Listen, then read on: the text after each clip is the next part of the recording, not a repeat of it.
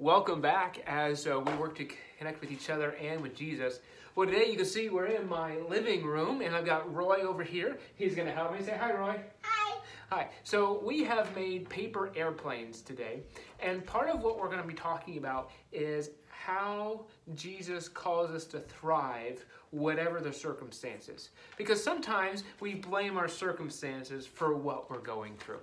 Now, in the ancient world, when Jesus was living, they viewed the weather and storms as representatives of chaos because they were things that you couldn't predict, things that you couldn't control. Now, to say we can predict the weather today is a little bit of a stretch, but we can clearly predict the weather a lot better than they used to be able to. We have different technology and systems in place, but we also have better technology that helps us overcome when weather happens. Because in the ancient world, the best that they could hope to do was to harness the power of the weather. Now, weather has tremendous power. You know, the wind can power and move these large ships that they call sail ships that carry cargo and people across the oceans.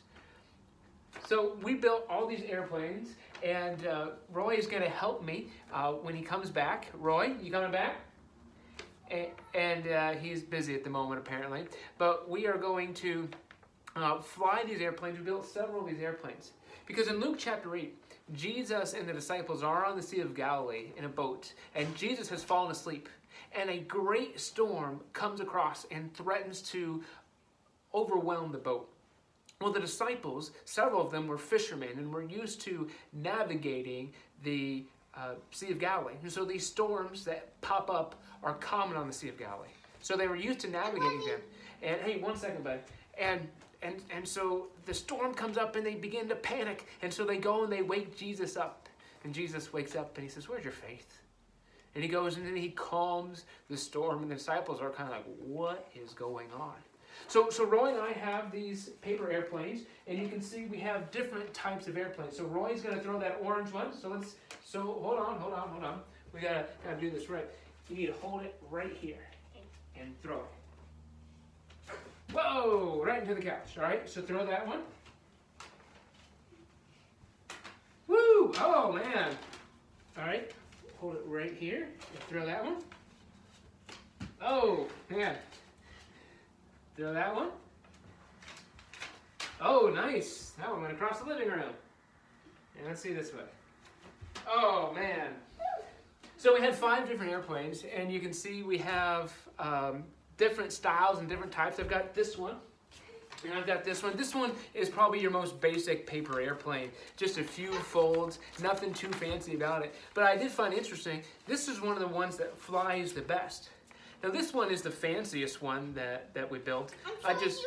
Oh, you're showing me the other 3. Thanks, Roy. And I did a quick Google search on how to build airplanes, and this, like I said, is the fanciest one. When thrown well and right, this one is the one that is the best and has the best results. Hey, Roy, go throw them again, okay? Okay. Go throw them. So Roy's going to throw them again in the background. But one of the things I found is that the actual construction of the... Let's see it, Roy.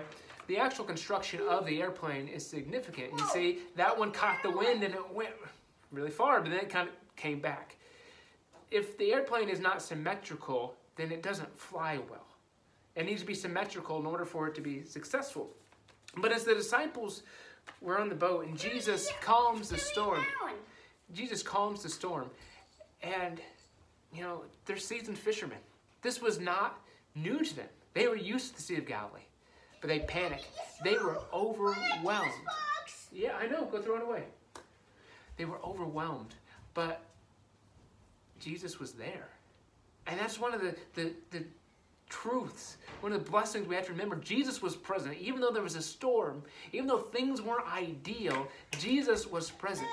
So regardless if our situations are good, regardless if our situations are difficult, Jesus is present. And so he calls us to thrive in that time.